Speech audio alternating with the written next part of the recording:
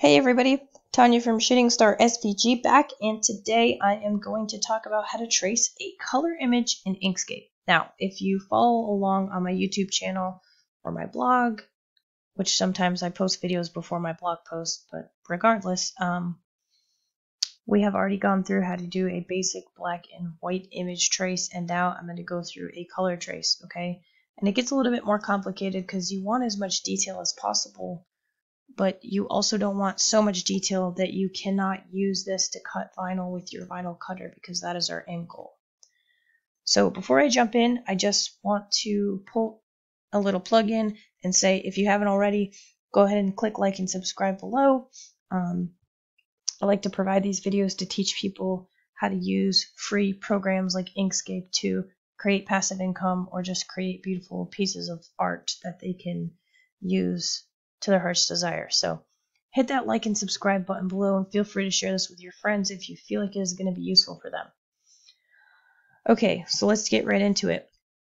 We're going to follow the same process that we followed before by clicking on Path Trace Bitmap, okay? And if you look here in the preview window, it's just showing a black and white image, which is not what we're going for. We're going for separating these colors out so we can get nice, crisp black outline here so that we can color it in the same way that we colored in the black and white image in the previous video.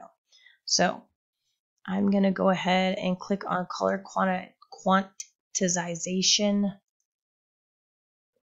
We're going to click on multiple scans, colors, and you can drop the colors down and see what changes when you do that. So if I drop the scans down to 7, 6, it's going to drop that color up. And if I bring it back up, it's going to put that color back in. I'm just going to leave it at 8 and 8. Okay. I'm going to go ahead and bring the threshold up.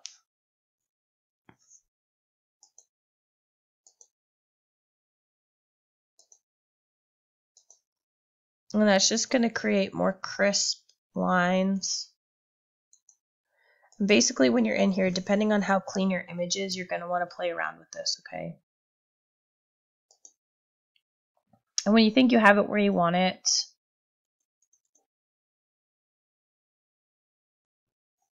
just go ahead and click OK. And it's not going to look like anything happened. But when you're done, click out on this window. And what you're going to see is it created... Why did that not go? Oh, there it is. It created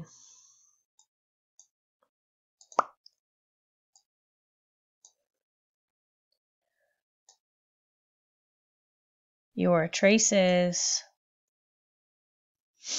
by color, and you can see the difference in them as I start separating them out. Okay, so all this brown color is stacked together,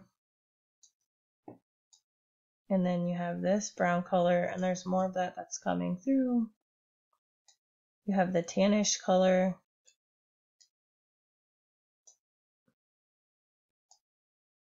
and you have that other tannish color, and then the gray color. So depending on what outline you're looking for, you can go back and color that in. For the purposes of this, I'm going to go through and delete all of these other files, and I'm just going to drop this guy back in the middle, okay? So now you have him, and if you want to just cut him out as the outline, you can do that, but you probably don't want to do that. So what we're going to do now is we're going to make sure that this is appropriately ungrouped. So you can see this big block right here. Just go to Object, Ungroup, and that's going to ungroup these. That way you can take... This is going to work for me. I don't know why this is being so touchy. You can take your original image and you can kind of move him to the side for like a color reference. Alright. We're going to bring him back to the middle. And if you want to go ahead and save this as an SVG now, after you delete this part, you can. And it's just going to cut these lines out black and white. Okay, but we're going to take it a little bit further, and I'm going to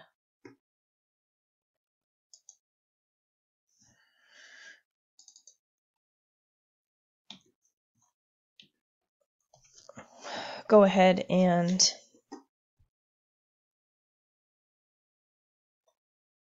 break this path apart by clicking Path, Break Apart, and then I'm going to click on this right here because that's going to highlight the areas that I want to color.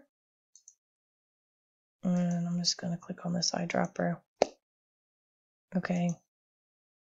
And try to get these pretty similar to the original.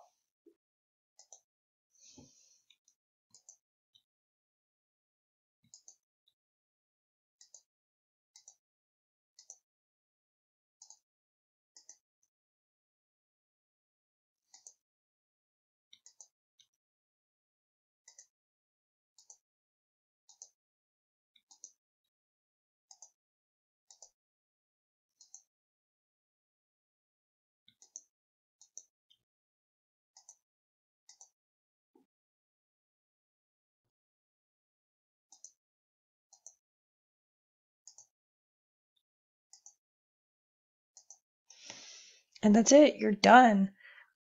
Now I can go ahead and delete this guy, and you can see that this one little gray area didn't transcribe over, but I'm not going to cry about that, okay?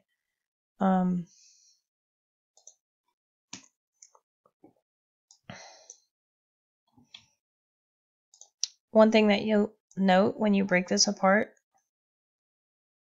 is that, golly, you have a black background, okay? And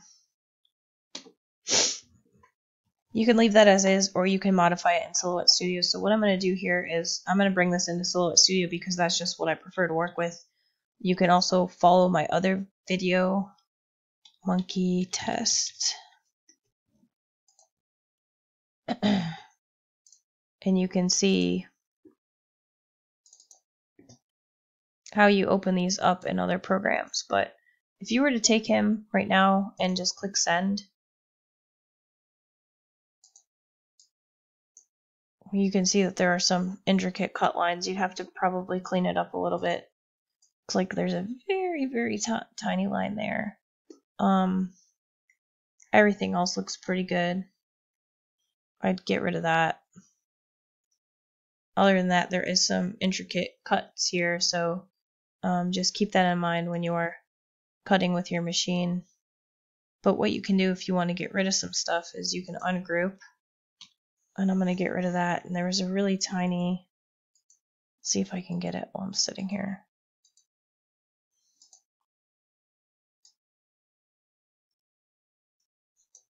It's right there, so there we go. Now when we go to send, that little red dot's going to go away and that little area is going to go away. So depending on how proficient you are with your cutting machine and your settings, you can get some of these finer lines, but although I don't recommend them, it depends on your level of cutting expertise, okay? So just keep that in mind. But I just basically wanted to go through how you can create an SVG file in Inkscape now and get that into Silhouette Studio. Now keep in mind that if you are planning to import your SVGs from Inkscape into Silhouette Studio, you do need to upgrade to the Business Edition. You can also upload these in Cricut Design Space, and you don't need any sort of payment upgrade. Yeah, so that's all I have for tracing color images and kind of making them your own. You can do this with anything, really. Personal use, okay. Commercial use, not okay. What I just did. Personal use, okay. Although really not okay because you're stealing. If you can go buy a file from somebody and do what you need to do, then do it. Anytime that you can purchase something from somebody or credit them, please do that. I do not condone copyright or trademark infringement, and I have a ton of videos on copyright and trademark as well as blog posts on that. So brush up on your laws.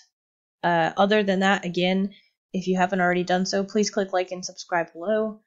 That keeps me motivated to keep making these videos so that y'all can learn how to grow your passive income or your design capabilities within free and affordable programs. And if y'all need anything else, feel free to drop me a line. And I hope everybody has a great night. Peace.